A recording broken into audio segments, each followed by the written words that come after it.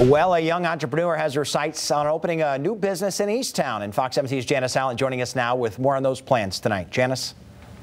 Yeah. Taylor Kyle says she started thinking about opening up her own spots last year when her parents opened up a new sports bar in Wyoming. The pandemic may have delayed her plans just a bit, but it's not stopping her from getting her dreams off the ground.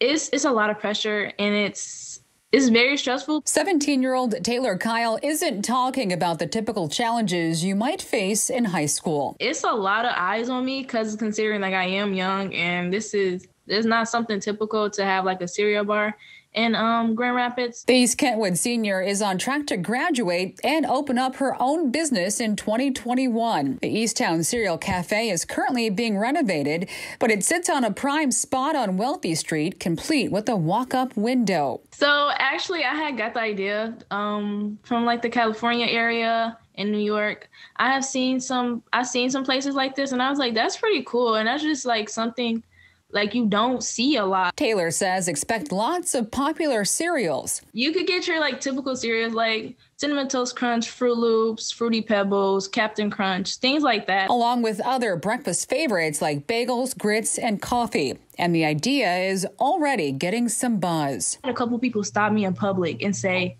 "Oh my God, are you open a cereal bar? That is so exciting." The pandemic has pushed back the opening, but Taylor is still pushing forward. It's just really nerve-wracking and everything, but it's pretty fun. And she has this to say to other young entrepreneurs. If you're a young person who's looking for like motivation and do what you want to do, just go with it and don't hold yourself back on anything, because you have the full potential to become somebody greater than you can ever expect, because you never want to lower your standards. You always want to be on top of everything.